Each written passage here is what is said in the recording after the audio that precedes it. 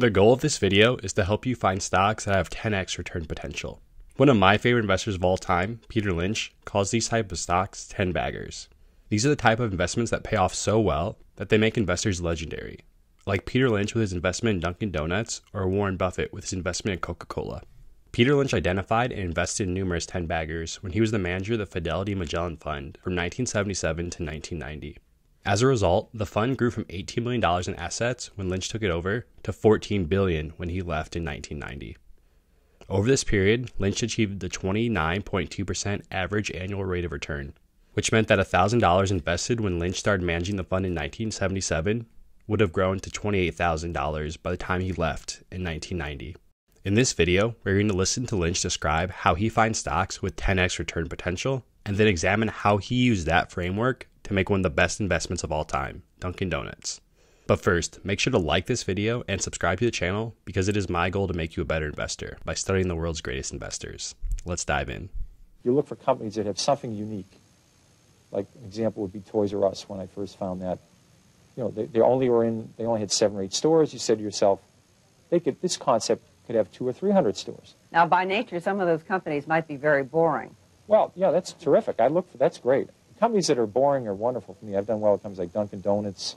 Well, companies like that, they're very easy to understand. No one's going to invent a better donut somewhere at MIT. You don't have to worry about Korean imports. How do you analyze a Dunkin Donuts company? Well, there's a company that upgraded their stores. It spent a lot of time on the quality of their product.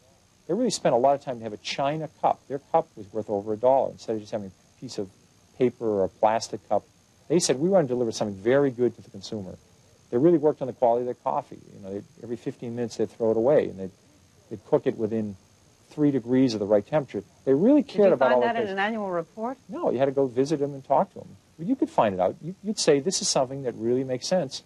And the nice thing about it is, if somebody comes up with a good donut system, and they really have a great concept, it's in the state of Washington, it's not going to affect Dunkin Donuts if they're located in Virginia, if they're located in Massachusetts. Now, how did you stumble on legs? This is a product my wife said worked very good. And at that point in time, I did a little bit of research, and I found out the average woman goes to the supermarket about twice a week. And all the hosiery being sold in supermarkets was just junk. So here's a company that made a good product, put it into the supermarkets, put it into the drugstores, made it readily available.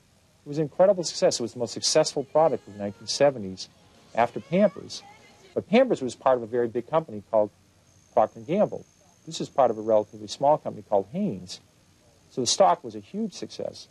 It was eventually bought out by Consolidated Foods, a company who's now called Sara Lee. If it wasn't bought out, I think it would have been a 100-bagger instead of just a 10-bagger. It was a big success. At what point do you decide in a company to cut your losses? It's only if the company's doing poorly.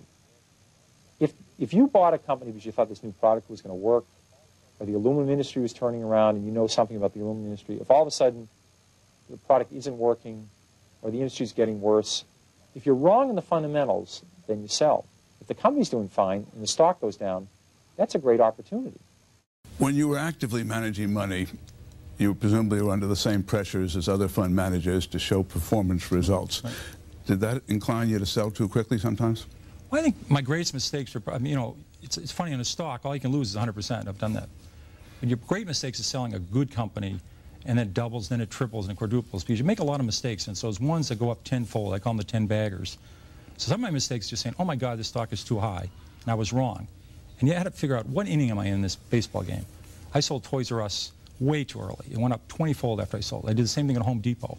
Those are probably my 2 greatest mistakes I ever made. When should you sell? Well, you ought to find out why you bought a stock. If you're saying if it's a cyclical company and they're doing poorly and they're doing awful, you wait till things are getting better and they're doing terrific, and then you sell it. But with a growth company, you have to say, Walmart's case, 10 years after they went public, you could have bought the stock and made 500 times your money. Because they still are only in 15% of the United States. And they could say, why can't they go to 17? Why can't they go to 19? Why can't they go to 23? So for the next 4 decades, they went around the country. So you have to say to yourself, in this stock, I have a 10-year story, a 20-year story. You ought to be able to write that down and follow that. And that's what I do with the company. And that's your decision. That's how you sell it. We have a novel element for many investors today in the trust issue. Yes. We also have security problems that we didn't traditionally have in America. Have they changed the way you pick and believe in stocks? No, you still buy a company, and you buy a company to grow. And if it's a textile company or it's an electronics company or software company, you better understand what they do. And if they do well, the stock will do well, no matter what happens to the market. If the Dow Jones today was 1,000 or 500, you would have made a lot of money in McDonald's. You would have made a lot of money in Johnson & Johnson. You would have made a lot of money in Gillette. These companies' earnings have gone up a lot the last 30 years. And if the market was 50,000, you would have lost money in Burlington Industries. I recommended that in 1969. I think it's gone from 34 to 2 with no stock splits. Because their earnings have been terrible. Well, your modesty actually makes an important point, which is people with the best batting averages in the world don't bat 1,000. Yeah. I sometimes get angry mail, particularly during bear markets, saying so-and-so recommended such and such and it went down. Yeah. Well, how often did you come up with a clinker? Well, this is a funny business. You don't have to be right even 5 times out of 10. If the times you're right, you make a double and triple. It offsets all those times you lose 20 or 30%. So when you buy a stock, you got to say to yourself, how much can I lose and how much can I make? And you ought to be able to make a lot. Stocks are risky. I mean, look at how much we lost in AT&T. Look at how much we lost in Xerox. These were quality companies. You know, you can lose a lot in a stock. So you got to say to yourself, how much can I make? Because I want to buy a stock. If I'm right, I'm going to make a double or triple. Does your own confidence ever get shaken? Every day I think the market's going to go up. You know, I keep calling a lot in my company, so I keep calling the company. So you can take advantage of the volatility in the market if you understand what you own. So I think that's the key to element. Another key element is that you have plenty of time. People are in an unbelievable rush to buy a stock. I'll give you an example of a well-known company. Walmart went public in October of 1970. 1970 went public. Already had a great record.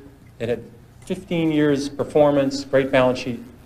You could have waited 10 years saying you're a very conservative investor. You're not sure this Walmart can make it. You want to check. You see them operate in small towns. You're afraid they can only make it in 7 or 8 states. You want to wait till they go to more states. You keep waiting. You could have bought Walmart 10 years after they went public and made 35 times your money. If you bought it when they went public, you would have made 500 times your money. But you could have waited 10 years after Walmart went public and made over 30 times your money. You could have waited 3 years after Microsoft went public and made 10 times your money. Now, if you knew something about software, I know nothing about software. If you knew something about software, you would have said, these guys have it. I don't care who's going to win, Compaq, IBM. I don't know who's going to win Japanese computers. I know Microsoft, MS-DOS is the right thing. You could have bought Microsoft. Again, I'm repeating myself. Stocks are not a lottery ticket. There's a company behind every stock. And you can just watch it. You have plenty of time. People are in an amazing rush to purchase a security. They're out of breath when they call up. You don't need to do this. Now that we've heard Peter Lynch talk about how to find stocks with 10x growth potential, let's establish 5 criteria that investors can use to see if a stock passes the test for a potential 10-bagger, according to Peter Lynch. First off, a company needs to have a unique product or service. This is what Warren Buffett describes as a moat. This may be the single most important thing to look for in a stock, but why is it so important? A company with a strong competitive advantage is able to fight off competitors, charge more for its product or service, and ultimately be more profitable over a longer period of time. Take Apple, for example. The company has extremely loyal customers, and many people are obsessed with their products. This allows them to charge premium prices for their products and be by far the most profitable electronics company in the world.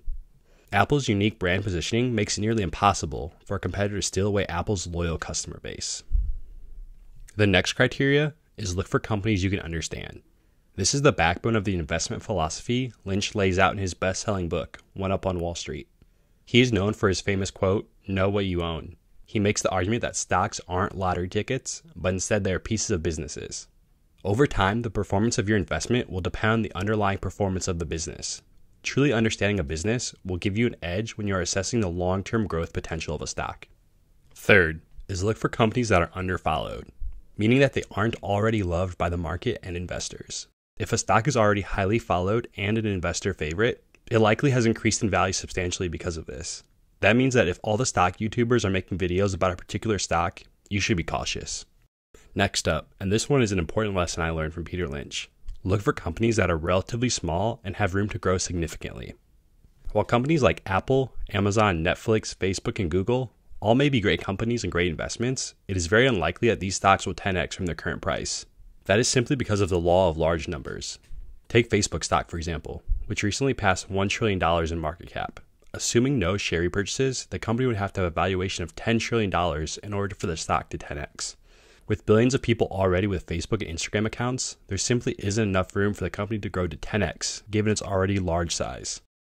Now for the final point. Don't sell too early. This point can be summed up with one of my favorite Peter Lynch quotes of all time. Selling your winners and holding on to your losers is like cutting your flowers and watering your weeds.